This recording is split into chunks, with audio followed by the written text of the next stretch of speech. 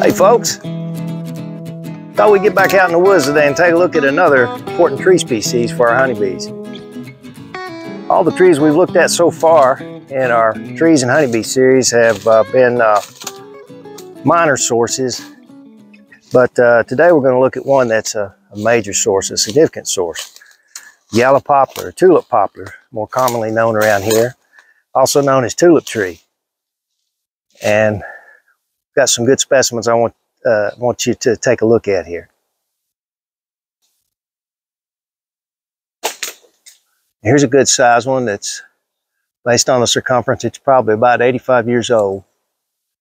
Beautiful tree. Now you'll notice the growth habit of this tree, very straight. That makes it an important timber source, not so much because of the quality of the wood, but because of its because of the volume. It's used for pulpwood, plywood, stuff like that. Mainly was an important tree for pioneers, for building cabins, canoes. Matter of fact, Daniel Boone had a canoe made out of poplar. You can look around on the ground here and you can see the remnants of the blooms. This one has recently bloomed. We've had some incredible windy days the last few days, and it's blown a lot of these blooms out of the tree, and here's one of the best ones I'm seeing here now. You see how beautiful these are. It looks like a tropical flower. And if this had stayed on the tree, the center portion here would have ended up being the samara. The seeds are single-winged seeds, and are very, very prolific on the forest floor. They'll last for 4 to 7 years. It's really interesting. There's only about 10% viability in those seeds for some reason. But a study that was done in 1966 in 19 stands of yellow poplar in the Appalachians, it showed that they would produce as many as 1.5 million seeds. So that would give you 150,000 seeds that would be viable in a 1 acre area. And the bark is very distinctive. You can see these darker ridges with the lighter gray furrows. The tree is self-pruning, which is another thing that makes it desirable. A lot of times you won't see a single branch, like in this case, for 30, 40 feet up. The tulip poplar is the state tree of Tennessee, Kentucky, and Indiana. A real important tree for several wildlife species. The white-tailed deer will browse on the young poplar trees during all seasons. It's good cover, good thermal cover, and a good place for them to hide under. There, let's see, there's another example over here. It's pretty easy to spot these from a distance just because of their straight growth habit. This time of year when you're in the woods, keep an eye out for morels, one of my favorite pastimes in the spring. When the soil temperature gets up to about 54 degrees at 3 to 4 inches deep, and after a little shower on a warm day, get out and look for some. In our area, we have pretty good luck under black cherry trees and sycamore trees. A lot of people report having good luck under tulip poplars, cedars. Of course, elm trees are one of the best. We don't have a lot of those at this elevation in the sandy soil conditions we have.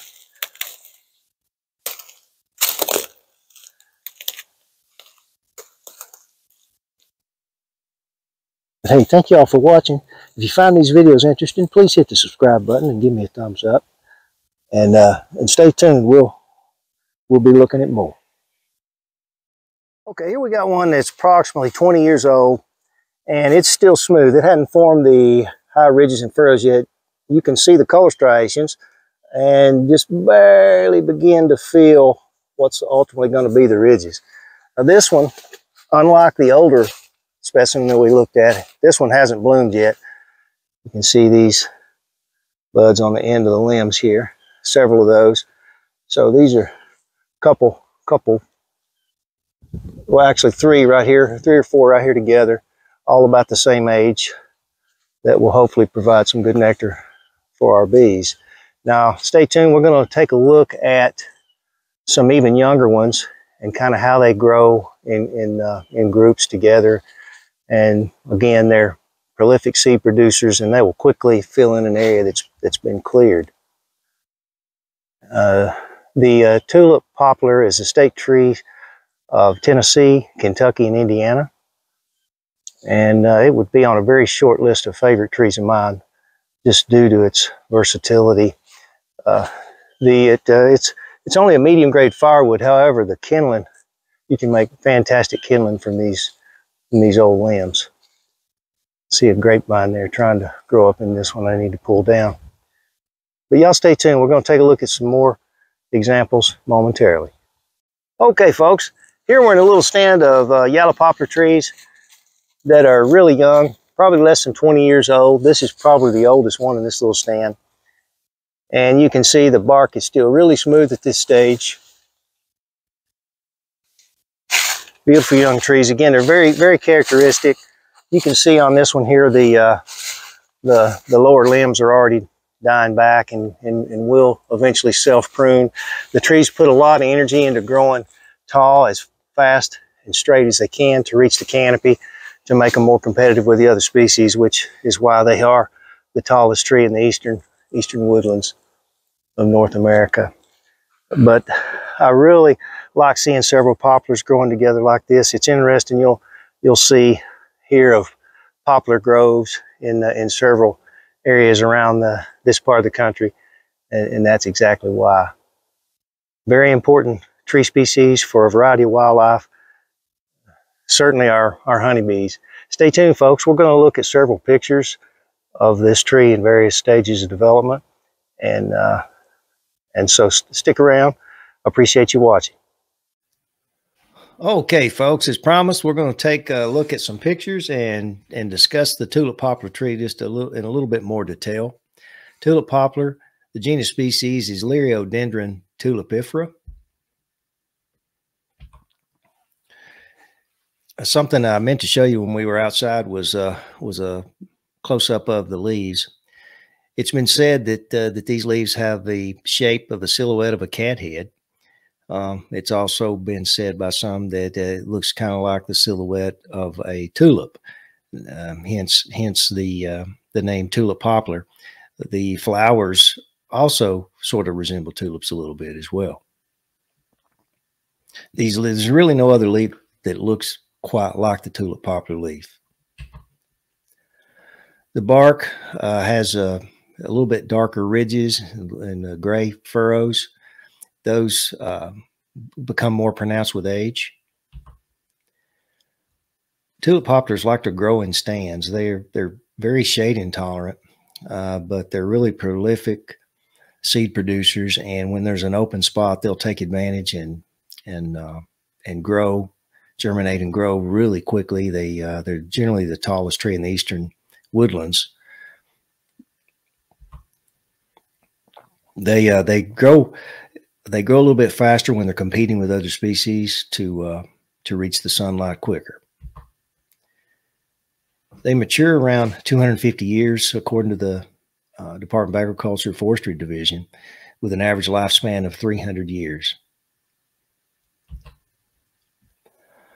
Depending on your latitude and your elevation and weather variations, they'll bloom sometime between April and June. And generally these blooms will be kind of high up in the tree. If you have an older or larger tree, and you might need binoculars to see them. Tulip poplar nectar makes an excellent honey source. According to the USDA Division of Forestry, a 20-year-old tulip poplar tree can provide enough nectar to produce 4 pounds of honey. Pretty impressive, especially since these trees are so common. The samaras are an aggregate. Late in the fall, whenever the blooms are withered away, you'll see what remains are these single winged seeds that are, again, they're very prolific. They will survive on the forest floor for like 4 to 7 years, and from studies, it indicates that that only 10% of the seeds are viable. However, there's so many of them. I had mentioned a study that was done in 1966 when we were out in the woods there. 19 stands of poplar, yellow poplar trees or tulip poplar trees in the Appalachian region showed 1.5 million seeds per acre on average. And so with 10%, you'd still get 150,000 seeds in that acre. So it's no wonder we see so many of these trees.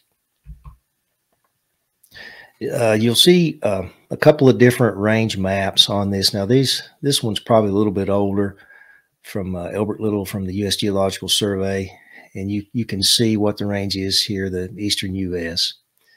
But then we look at one that the NRCS has put out, and it shows it includes additional states: Illinois, Missouri, Iowa, Arkansas, Louisiana, and Texas.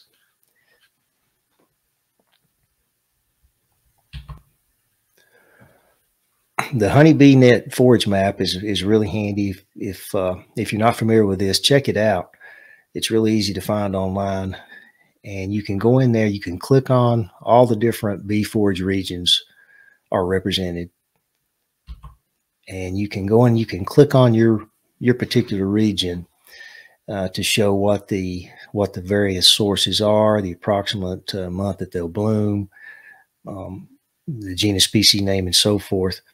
And the ones that are highlighted are significant sources. And as I had mentioned earlier, all the tree species we've looked at so far in our Trees and Honeybees series have been non-significant sources considered.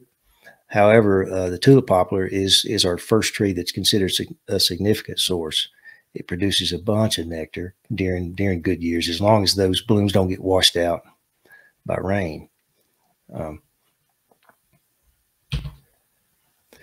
And so, again, this is just looking at the Appalachian and Upland Ozark region, which is the region I live in. You can see all the different highlighted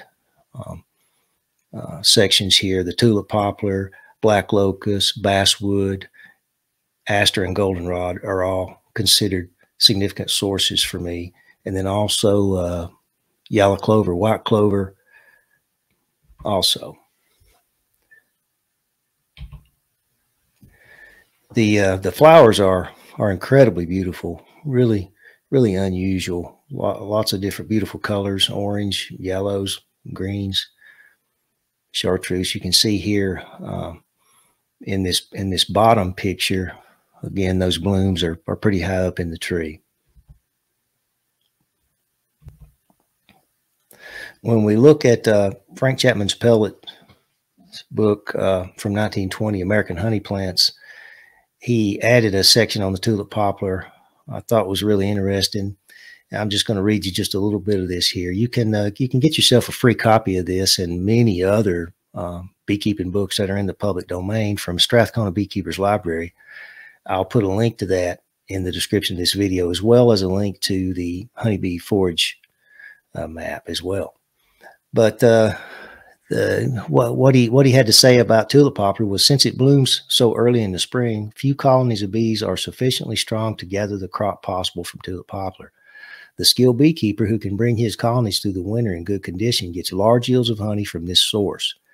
In the vicinity of Washington, D.C., it is the principal source of surplus, and strong colonies often store an average of 100 pounds. In many cases, the bees build up on tulip poplar only to become strong after the flow is over. In locations where this tree is common, too much care cannot be taken to get strong colonies early in the spring to take advantage of this flow. So again, tulip poplar, very important, depending upon the section of the country you live in, maybe you can have strong enough colonies to take full advantage of this amazing source. The fall color is a brilliant yellow, very, very beautiful, and hence the name yellow poplar. Historically, the tulip poplar was another tree that was used medicinally. In the late 1800s, it was used as a diuretic, a tonic, and a stimulant. The bark is reported to contain tulipiferine, I may not be pronouncing that right, which is believed to exert powerful effects on the heart and nervous system. Tulip poplar is terrific. I thought this was a beautiful picture here showing 4 or 5 honeybees taking advantage of this excellent nectar source. I so much appreciate y'all watching these videos. I would appreciate your feedback. Anything you think I could add to these videos to make them more informative and better for beekeepers or just tree lovers in general. But that's all for now, folks, and stay tuned. We'll be taking a look at more trees in the future. May God bless you, God bless your family, and God bless your bees.